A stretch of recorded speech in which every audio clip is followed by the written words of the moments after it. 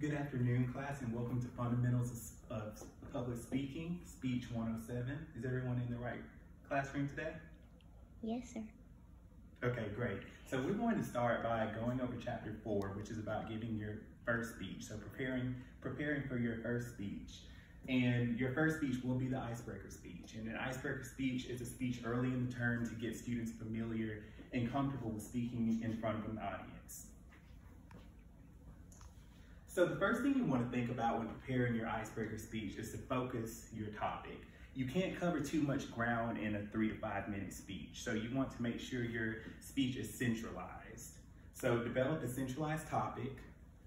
Think about what you want your centralized topic to be. It would be impossible to cover, like I mentioned, too much in just a 3 to 5 minute speech. So you don't want your speech to be scattered. So just develop one centralized topic. So be creative in developing your speech.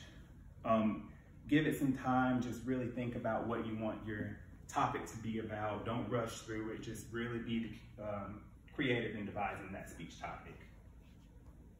You want to make sure you organize your speech.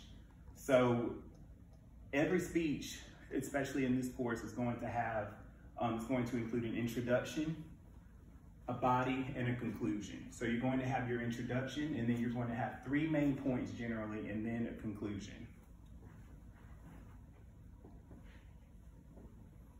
So the introduction is, of course, is the opening section of your speech. So this portion of the speech is meant to capture the audience's attention. It can be done by posing a question, making a startling statement, telling a story, or opening with a quotation. So once you've developed your introduction, you're ready to move into the body section of your speech, which consists of your main points, the main points of the speech. You can organize your speech using chronological order or topical order. So chronological order is a method of speech organization in which the main points follow a consistent timeline, consistent time pattern.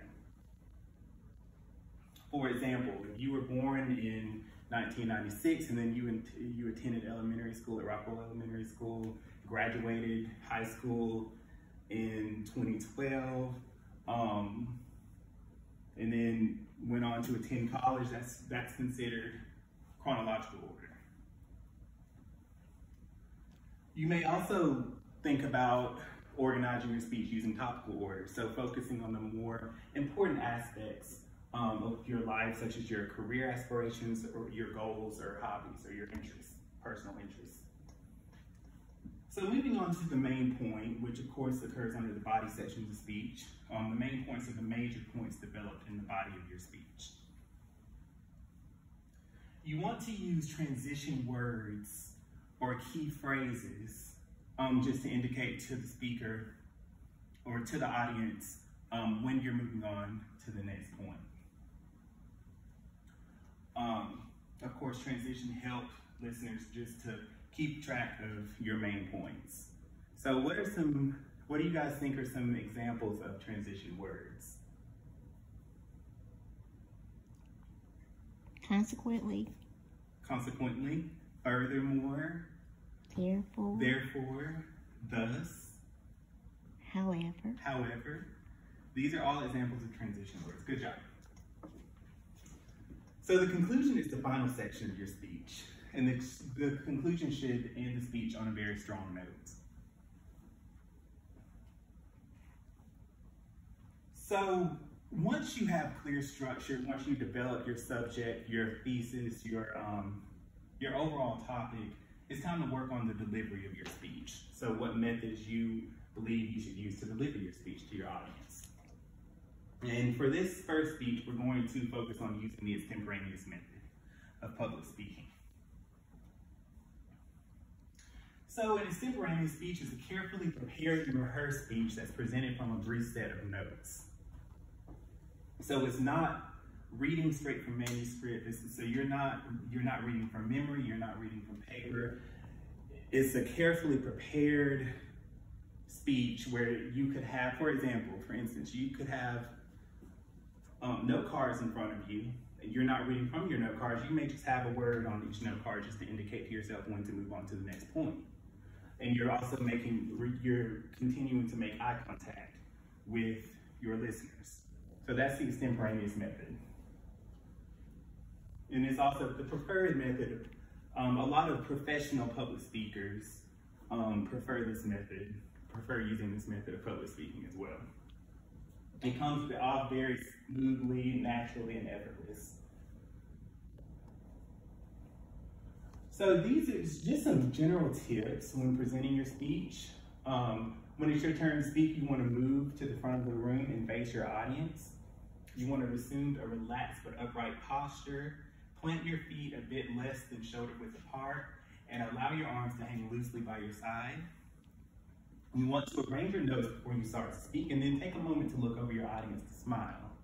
Always remember to smile, that's very important.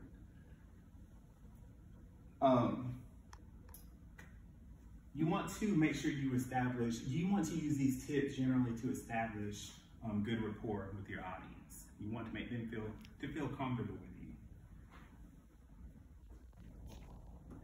Making gestures, using gestures in your speech, which are motions of the speaker's hands or arms during the speech.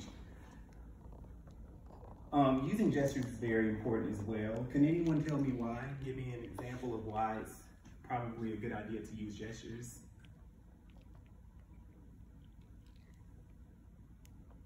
Does anyone have an idea? Gestures kind of help you, if you think about it, they kind of help you to kind of keep your thoughts flowing. Helps you not to feel as nervous. If you're just standing there like a statue, you may, of course, get more nervous. But if you're using those hand gestures, they just kind of help you to get your point across. Always make eye contact, of course. So we've talked about eye contact several times this semester already. Eye contact, of course, is direct visual contact with the eyes of another person. It's important to make eye contact.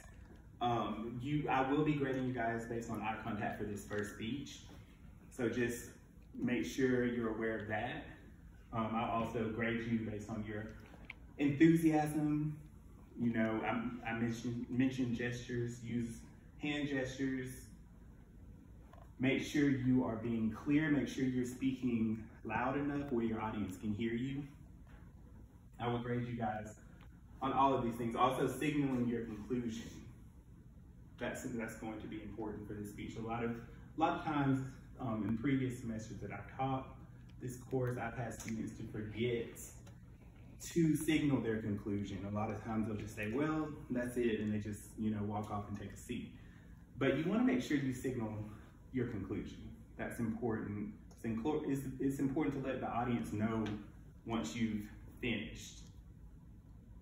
So close your speech with a final thought. Just to discuss some ways you might do that, you could conclude your speech with a quotation. You could restate your points. You could conclude with a dramatic statement, So these are just a couple of ways you might go about doing that. You just want to make sure you end your speech with a bang, not a whimper, so to speak. So I mentioned voice expression, vocal variety. So you want to try to use your voice as expressively as you would in normal conversation. Concentrate on projecting to the back of the room. So try to, speak loudly enough to where your entire audience will hear you, not just people sitting in the front row. And fight the temptation to race through your speech. You want to make sure you hit that 3 to 5 minute mark, of course, but also if you're racing through your speech, you may get more nervous. So try to fight that temptation. So that concludes the first chapter, chapter 4. Does anyone have any questions for me? Yes, sir. How long will our speech need to be? Your speech will need to be between 3 to 5 minutes. All of them? This particular speech is required to be between 3 to 5 minutes. Your next speech will be the special occasion speech, and that's required to be at least 1.5 minutes long.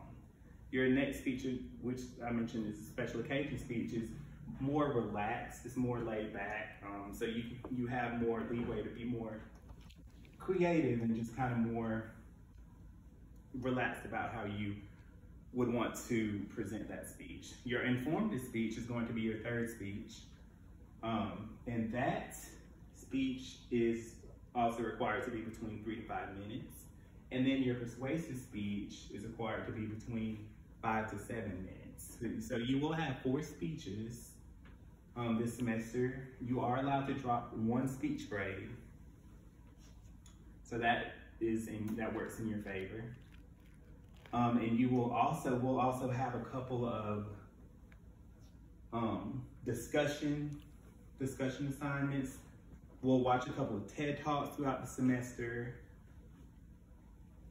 And I'll also show you guys a couple of good examples, what I believe are good examples of, good icebreaker speeches, good informative speeches, persuasive speeches, and special occasion speeches, just to give you a better idea of how you should go about preparing for each speech. You guys have any more questions for me? No, sir. Okay.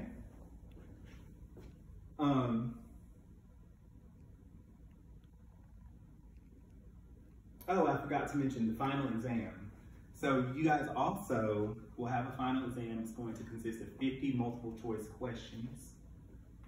And it's also going to consist of 5 bonus questions, also multiple choice. You will receive a study guide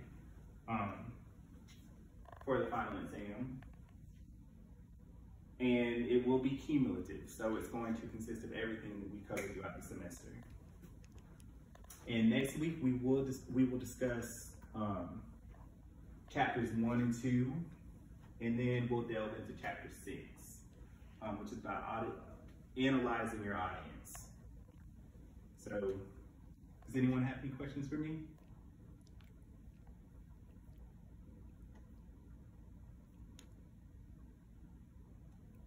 Okay. Well, I've enjoyed having you guys today. I'll see you guys tomorrow. Bye, Mr. Willis. Bye, you guys take care.